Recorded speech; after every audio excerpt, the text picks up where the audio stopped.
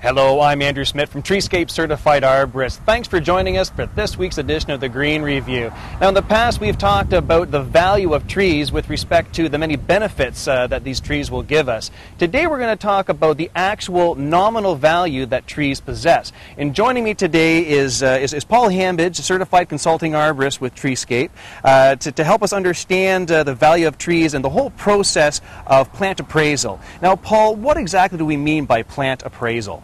Well, plant appraisal, Andrew, just purely means that we undertake an evaluation of the tree and we produce a monetary valuation. That's in dollars. Okay.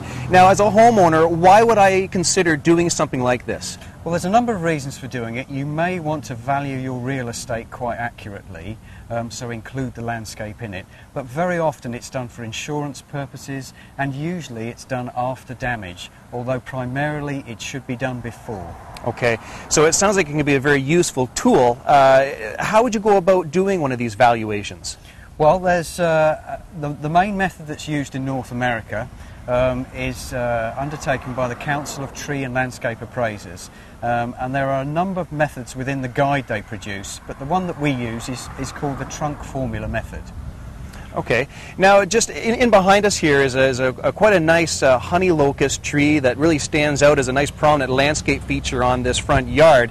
How would you calculate the value of this particular tree using the methods that you've talked about? Well, there's four things we need to know about, Andrew. There's species, there's size, there's condition, and there's location. Okay. Now, species is fairly straightforward if we know our trees. The size, we measure a diameter at what we call breast height. That's about 1.4 metres off the ground.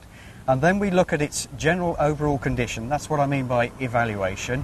And then we look at the location, the suitability of the tree, if you like, to its setting, how well it complements the houses around it. Okay. Now, how much of this information would be subjective, or is there figures that is just absolute raw data that goes into these calculations? Yeah. Well, the species rating is undertaken by a committee which decides how suitable a particular species is for Ontario. Okay. The size is pretty much fixed once we've measured that, and there are a number of other criteria that go up to make condition and obviously location, but they are subjective, but we can be fairly objective about them. Very good.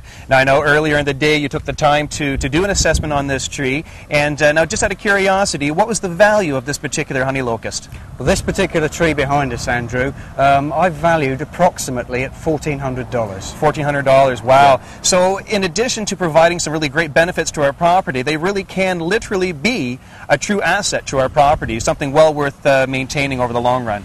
Absolutely, yes, and don't forget that you've paid for the plant in the nursery and it keeps appreciating in value, so it's a real asset. So that dollar's only going to go up in the future? Absolutely, yeah. Well, thanks very much for joining us again today, Paul. It's always a pleasure having you on the show. Thank you. And that's all the time we have for today's Green Review. Here's your point to ponder. Aside from nominal values, trees can provide valuable information about their history. The tree rings can provide precise information about environmental events that have impacted the tree over its course of development, including such things as drought, floods, and even volcanic eruptions. Although we don't have to worry about that around here, it's certainly a point of interest. Until next Friday, I'm Andrew Smith. The Green Review is brought to you by Treescape Certified Arborists. We bring trees to life.